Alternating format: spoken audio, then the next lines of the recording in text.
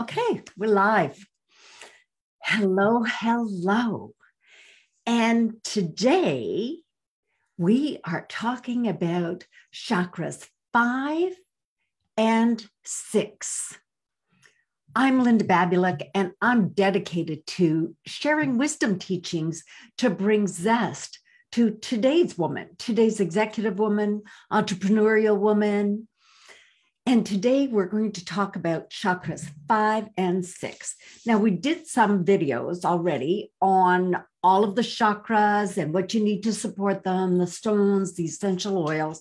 And now we're deep diving into the chakras. And this is chakra number 5.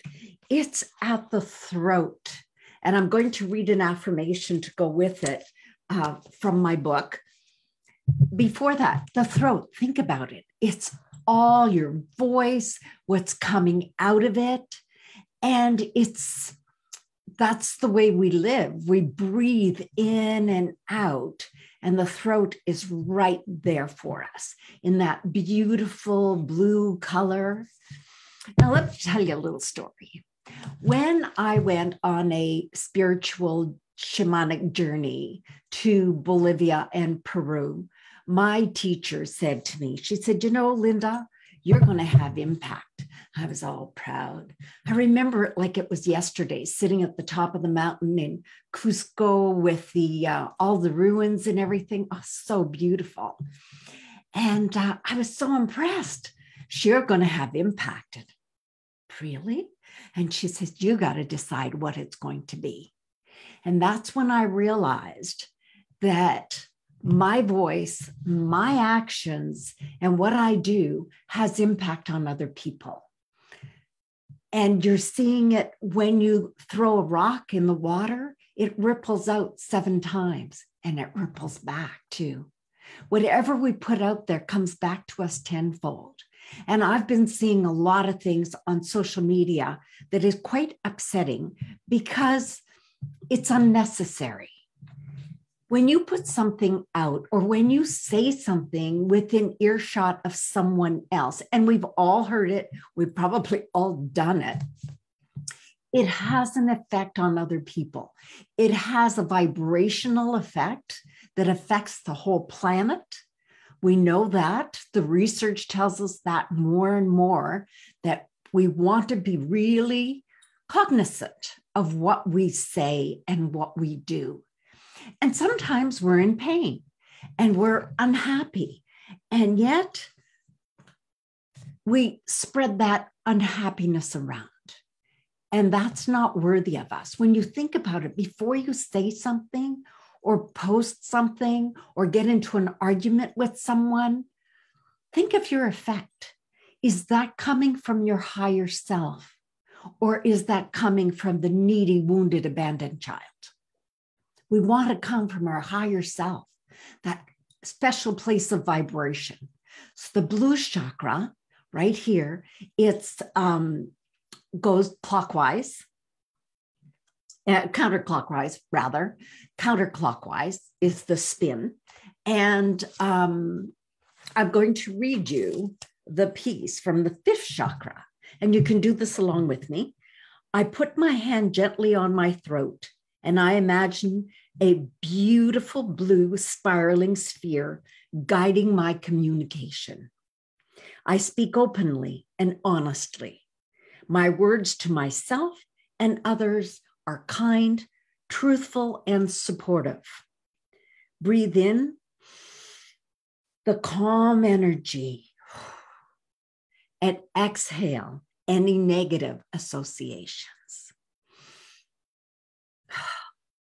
And you could feel the vibration in your throat as you speak. So it's very important that we put out good vibrations out there. After my teacher told me that, I was much more careful about what I said. I thought it was so funny because I could be sarcastic and witty, but it was often at other people's expense. I don't do that anymore. And now our 6th chakra is up here, and it's indigo. And it's right between the brows. It spins clockwise, and that's for gaining that vision through the 3rd eye.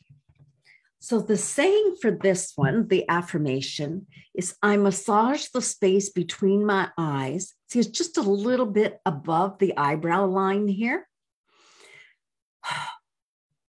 As I listen for insights and intuition to be downloaded. Breathe the energy in of being connected to everyone and everything. Exhale any illusions that are blocking the flow and growth. Indigo color, indigo light may appear to open your mind's eye and reach a higher state of consciousness, saying like that may be soothing and helpful. And there's a whole piece that I quote Joseph Campbell when he was in conversation with Bill Moyers called The Power of Myth. And he talks a great deal. It's a long quote that I have permission to reprint in my book about saying Om. It's a word that represents to our ears that sound of the energy of the universe, of which all things are manifestations. So there we go. That's on page 152 and 153. Now, to activate that third eye, you can light a candle and stare at the flame. And then when you close your eyes, see what happens. You'll be able to still see that flame, just totally focus. I remember years ago when the Wii game came out, maybe 20 years ago, and they used to have a flame flickering. And because of the game, it could tell you if you had blinked or not. And the whole aim was to see how long can you sit still and just be still looking at the candle.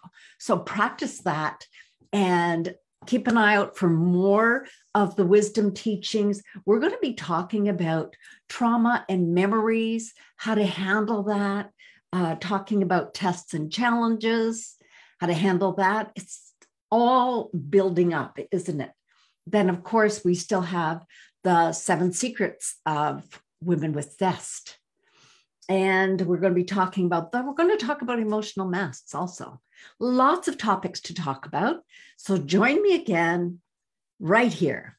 Talk to you soon. Thanks. Bye.